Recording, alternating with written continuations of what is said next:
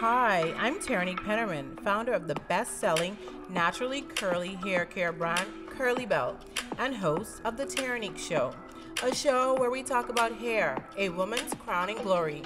I'm so happy that you've allowed us to be a part of your hair care journey, and I hope that you enjoy the show.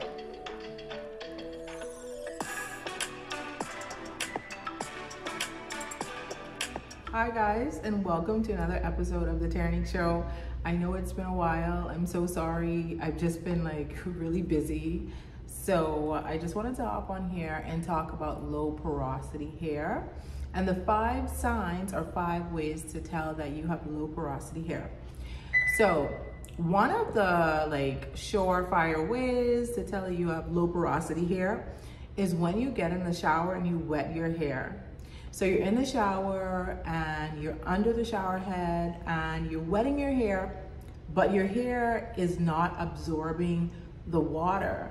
It's taking a long time to really get saturated with water. That's like the #1 sign that you have low porosity hair. Because what happens with low porosity hair is the cuticle on the hair strand, it lays flat and it causes water to not be able to easily absorb into the hair, and that's why it's taking a longer time for your hair to get wet. So what I recommend if you are seeing that it's taking a long time for your hair to get wet when you're in the shower or during wash day is to use products that will remove that buildup from your hair strand, that will help your hair to, absorb the water better and improve the overall health of your hair strands. So let's get into it. 5 characteristics of low porosity hair.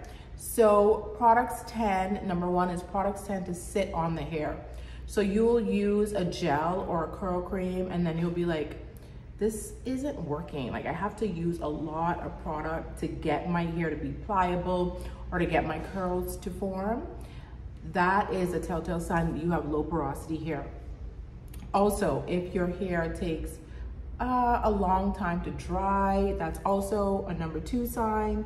Product buildup really quickly. So you'll see product buildup even on your scalp. But if you are using a leave-in conditioner, that's the best example that I can use.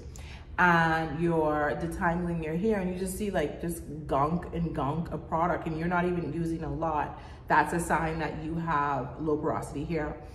Also, the hair feels dry and it feels really brittle. That's another sign. And then if you are doing a hair dye, so you'll have difficulty, you'll have to leave the hair dye on for maybe a little bit longer than the recommended time, which I do not recommend because the dye isn't soaking into the hair. So those are signs of low porosity hair. It's kind of hard to manage or hard to deal with hair, and you're following the instructions on the bottle or the jar and it's I'm not getting the results. Chances are you have low porosity hair. So what I would recommend is a scalp and hair detox.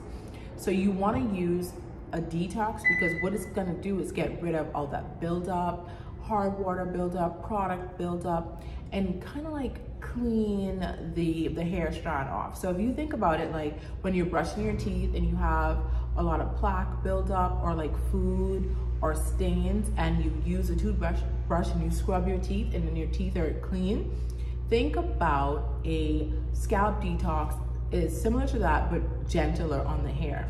And we have a great one. It's called our Mass E Scalp Detox and it's made from apricot, blueberry, and neem. So it's very gentle on the hair, but it removes all that hard water buildup, all the gunk, and just, the debris that causes your hair to not absorb water properly. So this is how it looks. And it's kind of almost like a pink clay mask, and it smells really good. And you can see the neem flakes in it. So it's very rich with, good ingredients for your hair and for your scalp. And then after you use this, you want to follow it up with a moisturizing shampoo Why you want to use a moisturizing shampoo is you want to make sure that your hair doesn't get stripped, because you have low porosity hair and you probably are suffering from buildup. So what you want to do is you want to use a moisturizing shampoo because it won't strip the hair. Clarifying shampoos can be a bit stripping, and especially if you have like color treated hair, if you bleached your hair, or if you have you know, a dye on your hair.